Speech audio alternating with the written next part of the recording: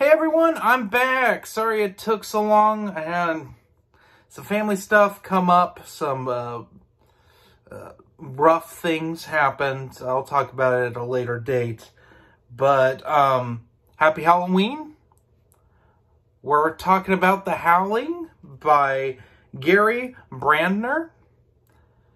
This is brought to you by Encyclopocalypse, who released an audiobook for this a few months ago. They sent me a reviewer copy. And sorry, Sean, it's taken this long, but hey, I'm getting to it. I also like to shout out my friend Nikolai, who was really excited when I told him I had gotten this.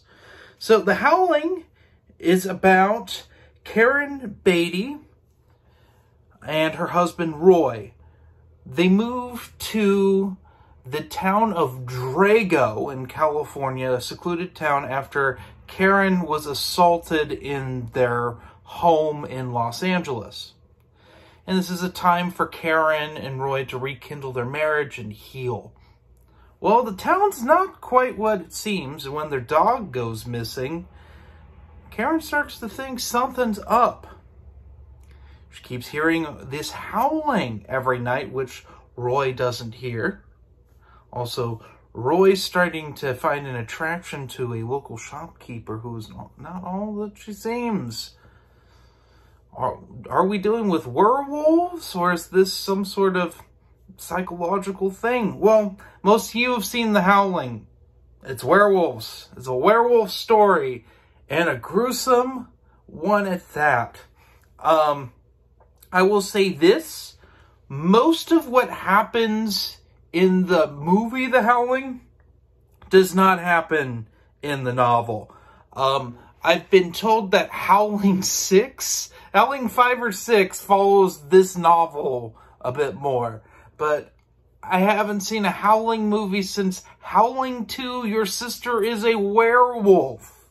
Which, for any of you who've seen that, that is a sight to behold. I do believe Christopher Lee is before his death apologized for being in the film. Yes. The Howling is a creepy book, and it's a nasty one. But I'll tell you what, it's got some really good atmosphere.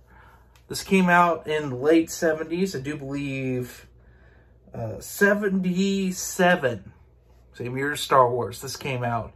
And it is, from the get-go, it goes from 0 to 100. And I didn't expect it. The first chapter physically made me sick, which it takes a lot for a book to do that at this point. There's a handful that have grossed me out, but just, it's rough. And you should all be warned. But it gets better from there. It's a solid story. Karen's a very sympathetic character. She knows something's up, and it's a question of is it actually happening or is it in her mind? Roy isn't sure, and it leads to problems. And the less I say about The Howling, the better, in my opinion. Because I thought I knew everything about The Howling, because I do enjoy Tobe Hooper's film adaptation of it. It's very different from the book. I mean, it takes some things from the novel, but for the most part, the characters are very different. And I really like the town of Drago. It's just weird. It's a weird town. Not quite Twin Peaks weird, but, you know, it's pretty strange. The town folk are peculiar. And some of their peculiarities come from, they don't have pets in Drago. And there really aren't any children in Drago either. And it's just peculiar. It's a peculiar town and fun to read about. And when things go south, it is incredibly entertaining. Anyway, what do I give The Howling? I give it a solid 4 out of 5 stars. I would highly recommend it. In fact, if you go to the link down below, you can pick up the audio copy of it. As for the audiobook, I did have a few issues with it. The performance is fine, but there's some audio clipping issues in there. So just be warned. The audio quality changes occasionally and then goes back. It's just weird. I don't know if it was my copy that did that or what. Like something went wrong with my download. I'm not sure, but it was peculiar. So for that, give it a 3.8 out of 5 for the audiobook itself.